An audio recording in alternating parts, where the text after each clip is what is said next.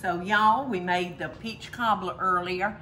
Now I think, I can't do this with gloves, y'all. I just washed my hands, but I've got to have my real fingers to do this one, sorry. I think this is the 4th show I've done for YouTube. The very first one, I did cracker salad. You know, I told y'all that I'm trying to come up with little things that hopefully you have in your pantry at home. So we did the peach cobbler earlier. Well, now I'm gonna share with you my fried pies. And it has, this air fryer of mine has just worked beautifully for my fried pies. Now, this is what my grandmother Paula used. I don't even know in her kitchen years if there was even so much, if there was such a thing as puff pastry back then. I don't remember, but I do remember this. I remember Grandmama taking her canned biscuits, taking the cover off, wrapping it, and saying, I was so damn glad when they came out with these canned biscuits. Do you remember that, Peggy? She loved the convenience of canned biscuits. That's what she used to make her blackberry cobbler. That's what she used to make her fried pies. But I, on the other hand, prefer puff pastry. That's my favorite. I'll use a canned biscuit if I don't have any choice. But I've taken my sheet of, oh, and look, I cooked one and had it ready for you. I put a little dollop of butter on it.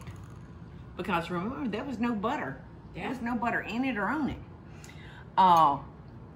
So I am dampening the edges of my puff pastry. You got to wet it a little bit so that you can seal it. So I'm gonna put a scoop of my blueberry pudding. My blueberry cob, my pie filling, y'all. And this comes in strawberry. It comes in apple, cherry. It just comes in so many flavors. Is there a dish rag right there that I could, thank you, Eddie. Comes in a lot of flavors.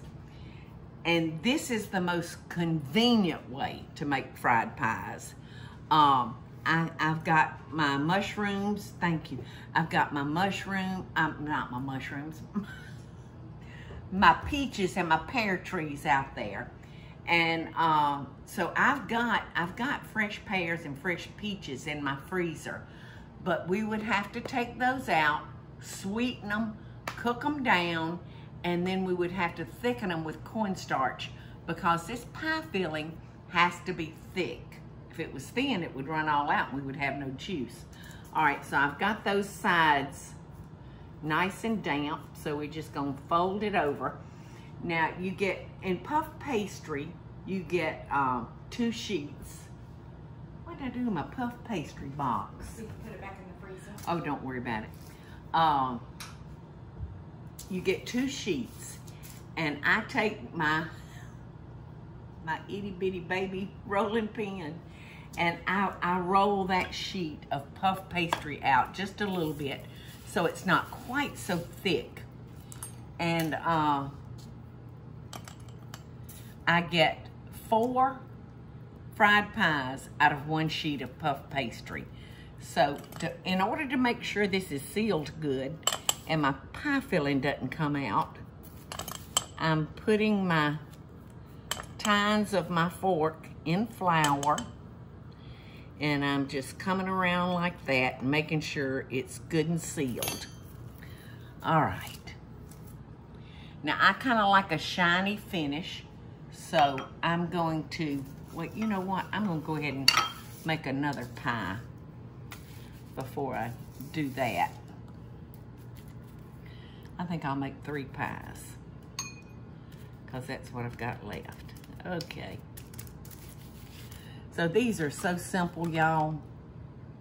It's almost silly. They're so simple. And people will just think that you've been to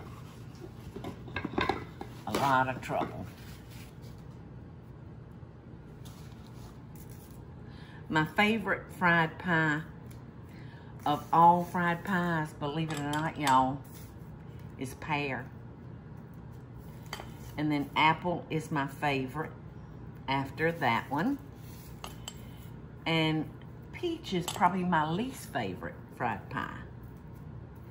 And I can't tell you why, because I love peaches. And I love peach cobbler. But when it comes to fried pies, I love those pears. Now this puff pastry, when you thaw it out, it comes tri-folded. And when you unfold it, well, it takes a few minutes for it to thaw out before you can unfold it. But as soon as it starts thawing, you can gently unfold it, and then it thaws out really, really quick when you spread it out. And I sprinkled a little powder on my piece of parchment paper so I could roll that crust out a little thinner. Okay, so here we go. Just that quickly. I've made 3 fried, well actually I've made 4, because I had one for y'all to see. And I think I cooked them about 10 minutes in the air fryer.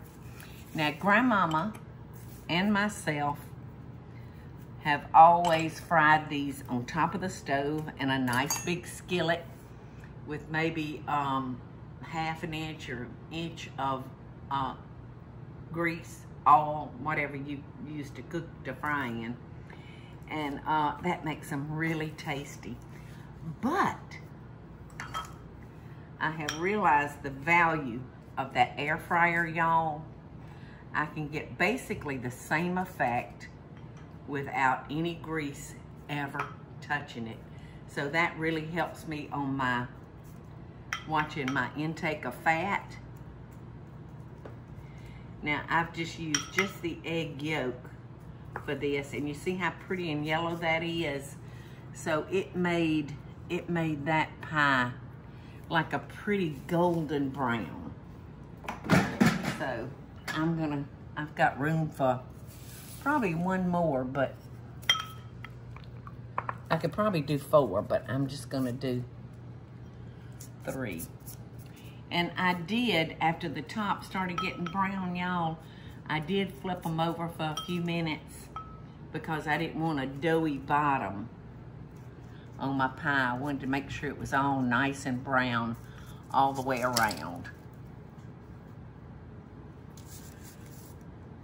I don't know who came up with that puff pastry, y'all, but I could kiss them square on the lips, because I've never had a desire to try to make my own, and I admire people very much that are into making all those delicate breads, but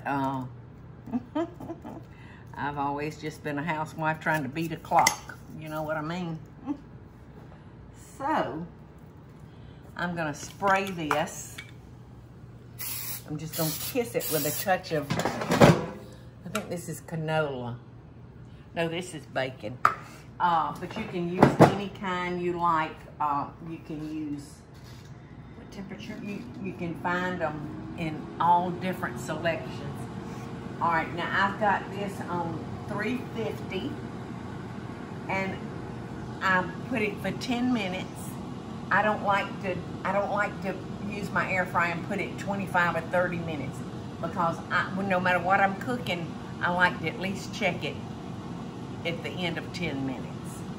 So, and it's even less if I'm just heating up something. So, there we go, just that simple. What am I forgetting, gang? You gotta eat it. What am I forgetting? Breaking open and letting them see the inside. Yes. Look at that. Look at that. Yum.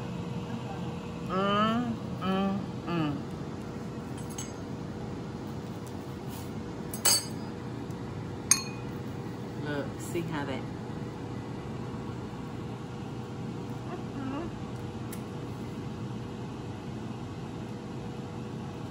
good, y'all. And I know probably a lot of y'all keep these biscuits in your refrigerator. The first one thing and then another. So it really makes it convenient.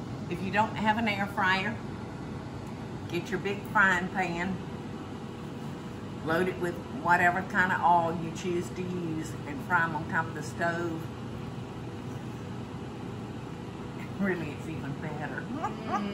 But this is good, and this is saving me some fats that I don't need. Was there anything? Would y'all like one?